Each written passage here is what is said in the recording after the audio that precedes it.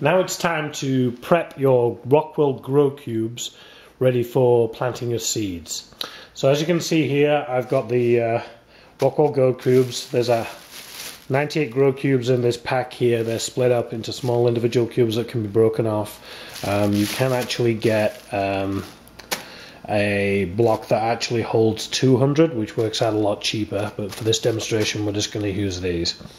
We have a bowl here, and in this bowl is some of the water that we prepped earlier that's been dechlorinated and pH stabilized, and a little jug so we can move the water around.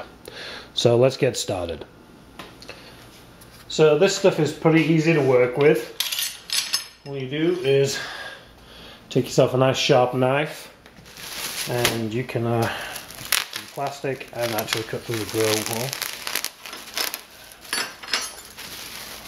For this demonstration, I'm going to be using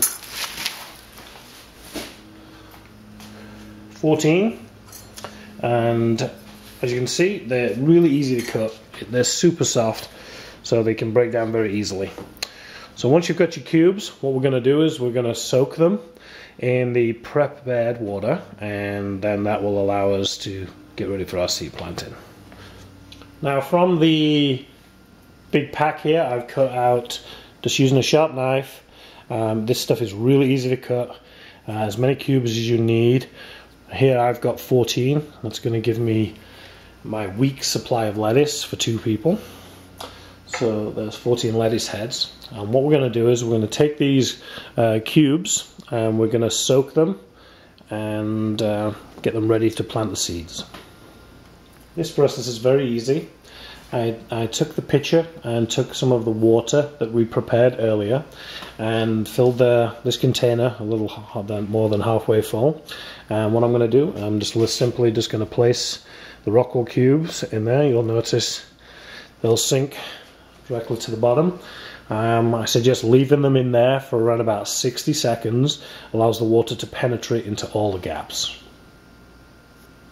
So after leaving the Rockwool cubes in the water submerged for around about 2 minutes, we're going to move them over and let them drain off. Just basically put them into the sink. Make sure your sink's nice and clean. Leave them there for about 15 minutes, and that'll allow the water, any excess water, to drain out. We don't want the cubes too saturated. We want actually some air in there as well. So if you plant the seeds while it's fully saturated, you're actually just going to end up drowning your seeds. So 15 minutes in the sink, and we'll come back and we can get started. Okay, after 15 minutes, you'll notice that your Rockwool cubes have gone a little lighter, and that's because a lot of the water has drained away. And now we're going to move them over to our prep area where we're going to start planting. Once your Rockwool cubes have drained and they're not too wet but still very damp, it's time to place them in your propagation tray ready for seed planting. Now standard, what we use is a standard seed tray, and you can get these propagation domes which keep the humidity in and also keep the temperature up. But these can be quite expensive, approximately $8 to $10 for the set.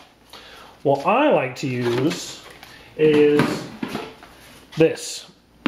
Now I got this from the dollar store, and it's a little cake transporter. You've got yourself a little humidity dome, and if you noticed, I've just put a couple of little holes in the top to let the air out. And the tray inside, the reason I like this is, if you notice, it's got these little ridges. This will allow you to place your Rockwool cubes on the top and they're not sat directly in the moisture. So this is what we're going to use today. So what we're going to do is we're going to take our Rockwool cubes and we're going to place them on the tray. Doesn't matter how you place them, because eventually they're going to get all broken up into smaller pieces. So the items you're going to need to plant your seeds are your seeds. So today I'm going to plant some Paris Island romaine lettuce. You're going to need a small amount of vermiculite. You're going to need a toothpick and a clean paper towel. First thing I like to do is, using the paper towel and your seeds, is sprinkle a few of the seeds onto the paper towel. This makes them easier to handle and easier to see. Now to pick up the seeds, they're very, very tiny. Really, really tiny. Look at the size of them compared to my hand.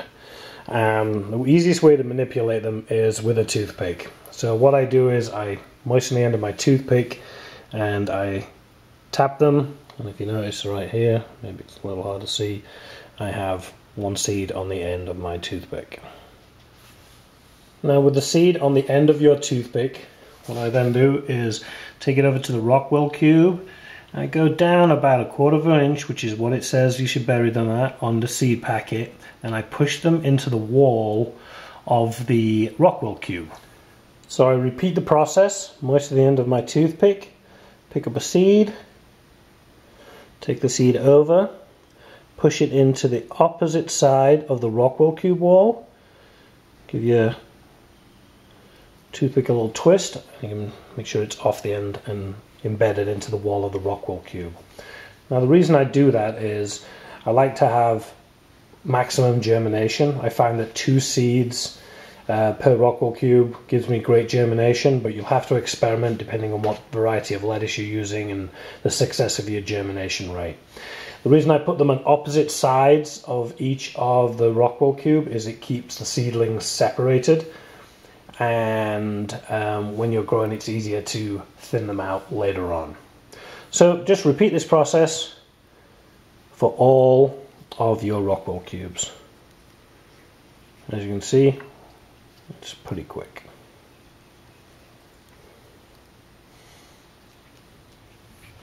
Once you've completed all the Rockwool cubes, you can use the napkin and sprinkle the spare seeds back into your seed packet, which you can use for the next planting. At this point, I like to use my spray bottle and just moisten the seed gently, not too much, just enough to get them a little damp to help start the germination process. Once I've done that, you need to cover the seeds up, and this is what we use the vermiculite for. Now all you need to do is just get a small sprinkle, a little pinch, and sprinkle it in the hole. Don't pack it down because these seedlings are very light and they are very delicate, so if you give them, if it's too compact, they're not going to be able to push through. So just give it enough to cover it up, keep it in the dark, and do this to all.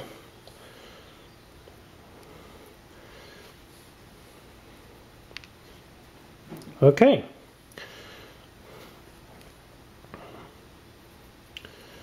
Give one more dust with the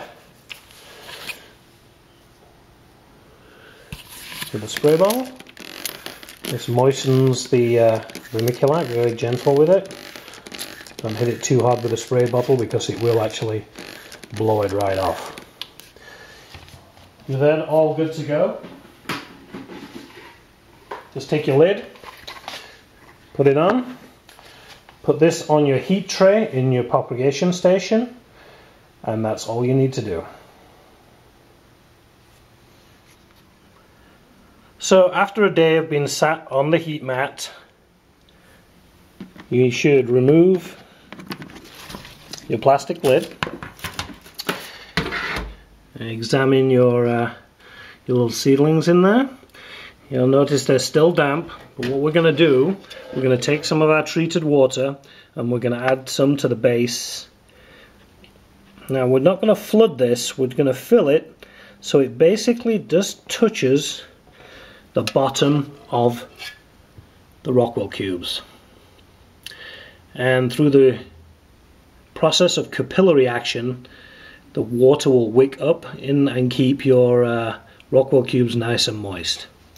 So once that's done, you should replace your lid.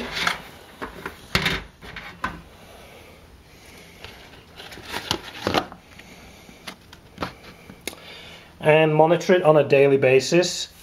Might give it a mist every so often if it feels like it's drying out on the top with the spray bottle, and just keep the reservoir at the bottom just touching the base of the Rockwool cubes. Just top it up as needed. And the heat mat's going to stay on now for the next 4 to 5 days depending on what type of lettuce you're using, and this will help the germination process.